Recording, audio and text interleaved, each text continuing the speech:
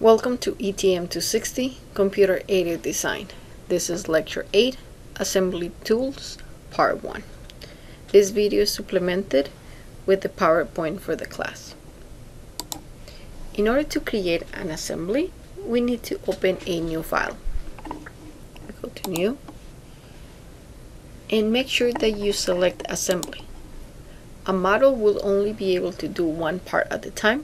However, since we want to join different parts all together, we need to use an assembly. Make sure that you select the proper units, which must be the same units that you have for each of the parts. So we're going to create assembly, and then OK. In order to show you the steps of how to create assembly, we're going to do one, which is going to be a vise. Notice that as soon as I create an assembly, the first thing that you see that is different is the Danton plane. You have a Cartesian coordinates, however you don't have planes because the planes belong to each one of the parts. We need to always start by the main part or the base part of your assembly. We're going to do that by simply selecting the part, and we're going to browse by simply opening inside of this file. We're going to start, all the parts are under Lecture 8, and we're going to start with the body of the vise. So this gives you a preview of what the part looks like. We're going to click OK. And notice by default, we need to provide a position of the object. And we're going to enter it at the origin, the main origin. Once you have it, you're going to select the main absolute origin, and you click OK. And if that's the case, you're going to click OK. So you don't notice that this the new version of NX gives you that the first part you want it to be fixed as a constraint. It means that it has no motion or no rotation into it. If you want that to be the case, then you click yes. And if you want not to see this message again, I'm just gonna check it so I don't see it every single time I do an assembly.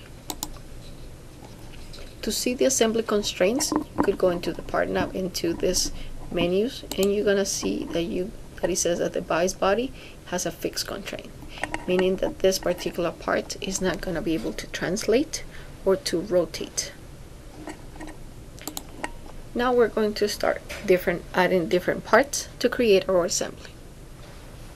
We're going to the Assembly tab, and we're going to add parts. So we click on Add. It brings us back to the menu, and then we're going to open. We're going to go for the jaw. We're going to click OK.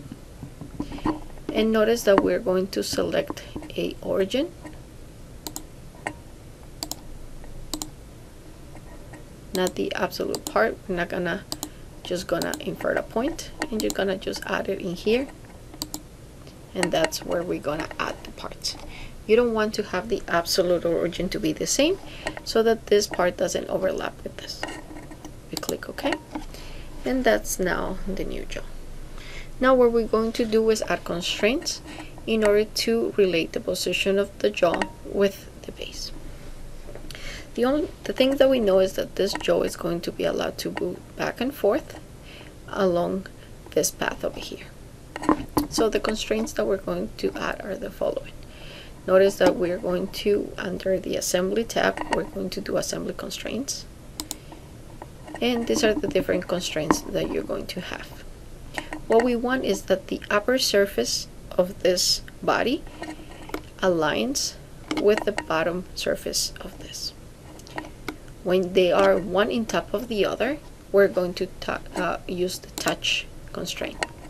So notice that you have touch when you want one surface in top of the other one, align when you want them along the same surface, but not in top, but side to side to the other.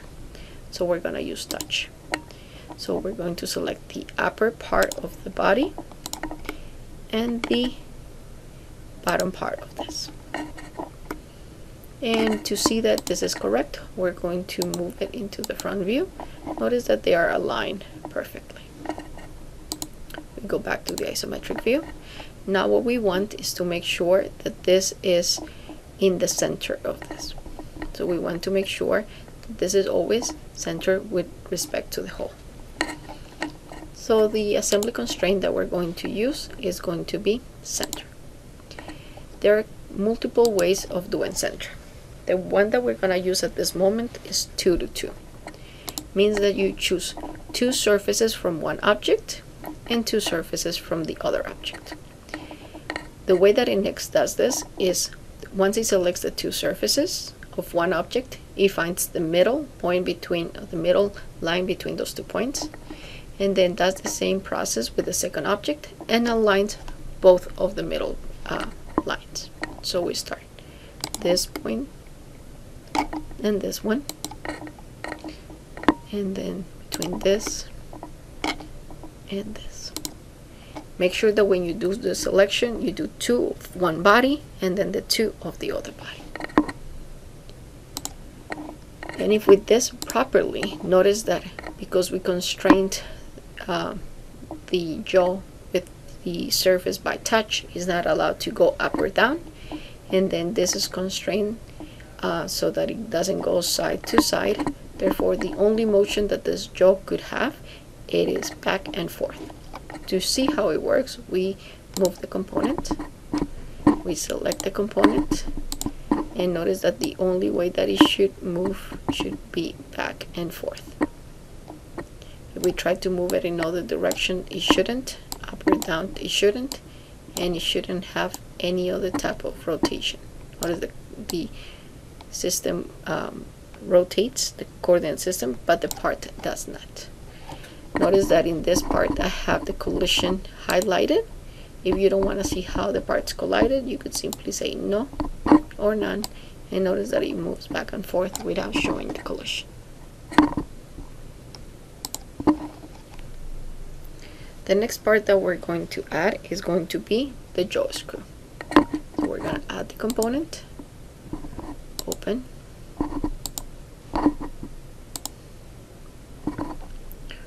select the object, we're going to snap it to this point, and we're going to click OK. We're going to zoom out, and the idea of this jaw screw is that it's going to be attached to the jaw body, to the jaw vice jaw, and is going to be able to move back and forth with it, but this screw is able to rotate. So the first thing that we're going to do is I'm going to make sure that this screw goes inside of this part over here. There are 2 ways that you could do it. You could align the axis of this screw with the axis of this hole, and then touch this surface with this surface, or you could make it concentric. Concentric actually does the 2 steps in one. So we will try that one first. We're going to assign constraints. We're going to do concentric, and what we said is that this circle is going to be concentric with this one. So notice that immediately aligns the axis and makes them flush to each other. If that's what you intend, this concentric works very well with that. So now let's verify that the motion that we want for the screw is what it is supposed to be. As we said, we have the screw supposed to go back and forth along with the jaw, and it's supposed to rotate, and notice that it does, and it does not make the jaw rotate. It's exactly what we wanted it to be. The next part we'll add will be the screw bar. So we're going to add, and we're going to open the screw bar, and we're going to place it somewhere around here. What we want the screw bar to have is to be right along this hole, and we want it to be centered so that it doesn't move back and forth. So let's just start. We're going to align it first. Oops, assembly constraints. And we're going to align the axis. So we're going to align this axis that we have here with this axis of this hole over here. So notice that now it's aligned. So now what we want is to be able to have this bar right in the middle of this section. So we're gonna use center, but notice that this particular screw doesn't have two surfaces that I could find the middle for. So what we're going to do is we're going to add 1 to 2, meaning that I'm gonna choose one quantity, which in this case is gonna be the axis, and I'm going to align it with 2, meaning that the two surfaces that I find over here is going to find the middle and is going to be aligned with that axis that I originally selected. So I'm gonna do the axis, and then I'm gonna select this surface and this surface over here. I'm gonna orient it, and now it's going to be like this.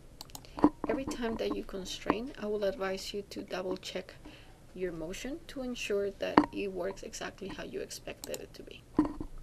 So now notice if I choose this component is supposed to rotate, right? So notice that it rotates. It's not allowed, however, to go back and forth, up or down. And then if I want to choose a motion for this, notice that this rotates. It makes the screw rotate, which is exactly the motion that you want. The next thing that we're gonna add are the globes that go on the end over here. So we're gonna add the components, and we're gonna go for the globes. And we need 2 of them, so I'm just gonna have them added right here. So the way I'm gonna do them, each of the globes is going to go into this side and that side, and I'm gonna make collinear, concentric the circle with the end of the circle. So assembly constraint, concentric this circle with this circle, works nicely. And then I'm going to do the same process, concentric of the circle, and then I'm going to select the other side. So carefully, you're going to select the other side. So notice that the glove goes into the in part of the bar, which is not what we want. So before you get out of this screen, make sure that you reverse the direction so that is exactly what you want, and then you hit OK. If we double check the direction, the motion of this, notice that these bars, the gloves should be able to rotate, however they shouldn't be able to translate. And if I want them to move, so notice that they won't go up and down, and if I ask them to rotate, they will rotate along with the bar and then the screw. The next parts we're going to add are going to be the plates that go below this assembly. So we're going to add, we're going to open the plates, base plates, and we're going to add 2, and we're just going to add them over here. Notice that this plate in the upper surface, it has a countersunk hole, which means that they have a screw. That screw should be placed from the bottom part of the surface. So the first thing that we're going to do is we're going to touch the bottom surface of the plate with the bottom surface of the assembly. We're going to assembly constraints. We're going to touch the bottom part of this with the bottom part of this. So notice that now the contact zone hole is at the bottom. The second thing that we're going to do is we're going to align the surfaces, this back surface with this back surface. And we're going to double check that the alignment is correct. Going to the front view. Notice that they're properly aligned. And we're going to see whether the screws are also aligned. Notice that they're perfectly aligned. So we're going to do the same process for the back. So we're going to assembly constraint. We're going to do touch for the bottom and the bottom. And we're going to align front with the front. Okay, and once again we're gonna double check that the alignment is correct, and notice that all of them are aligned. So now we're just gonna place them in the right position. We're simply going to align this front surface with this front surface.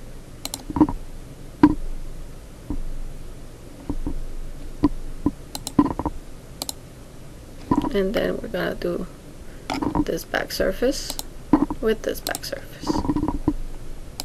Now we have properly placed both of the plates. The next part we're going to align or going to insert is going to be the screws. So we're going to go with screw number 1. I'm going to add 2 to show you 2 different ways to constrain it. However, notice for the final assembly you're gonna need 4. So I'm gonna have 2, and I'm just gonna add them this part over here. These screws are located at the bottom part of the base plate. There are 2 ways that you could constrain this. One using a line of the axis and then touch align the surfaces, or directly if you do concentric. So let's try the first method. I'm going to align the surfaces. So notice that you have this one and this axis over here, and they're going to be aligned. So now notice that they're one in top of the other, so it's in here. And then we're going to touch the surfaces. The upper surface of the screws goes to the bottom part of the surface. Notice that it's in the opposite direction. You simply rotate it and now it's aligned. The other way of doing it is by simply using concentric. You select the upper part of the screw with the upper part of the hole. Once again, notice that it's in the opposite direction. You switch the direction and now they're aligned. It's a matter of preference of which one of the 2 methods you prefer to use. In order to fully finalize the assembly, there are a couple more screws that are missing. You could add the other 2 screws in the bottom over here, number 1, number 2s that go on the bottom, and the 1 that is in the top. But the process is exactly the same. So let's now go over a couple of other things that you could do in the assembly.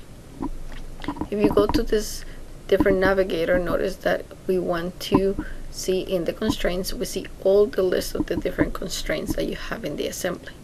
You want to make sure that they're all nice and green. If you have yellow, that means that it has a small issue or conflict, and if it has red, that means that you have over constrained your assembly, which is not a good thing. If you want to go back and look in details on a particular part, there are a couple of ways that you could do it. If you notice over here, you could go to the different parts once they are highlighted or they're hidden into here. Notice that you have all the different parts. If you want to, look about details about the bias jaw, you could just simply double click here, or you could double click in the parts. Once you double click in the part, you could go to the menu, and it shows you all the steps that were done to create that particular part. You could make modifications to the part, and the good thing is that it will reflect in the original part and also in the assembly. Once you're done with that, notice that as the part that I selected becomes darker and the other ones kind of become like ghost.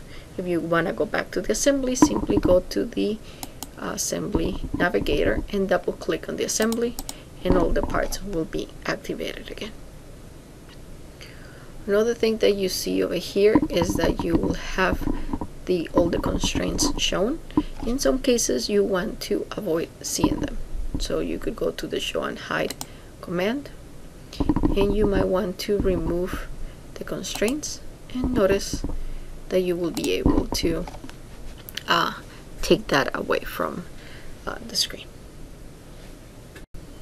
In general, you always want to find out what are the degrees of freedom of a particular part in your assembly. A shortcut to do that in NX, you simply highlight the part and click on Show Degrees of Freedom. Notice that what this shows is that this part is only allowed to move back and forth. As we said before, we constrain it so that it doesn't go up and down, side to side, or rotates. If we do, for example, that now for this part, and show the degrees of freedom for this part, sorry, let's select again and show the degrees of freedom. Notice that it says that this part is able to go back and forth and is able to rotate, which is exactly what we want. So you could do that by actually moving the part and test to verify the motion, or you could simply check out the degrees of freedom for each one of the parts to indicate, to show the motion that they are supposed to have and to double check of how they're supposed to be.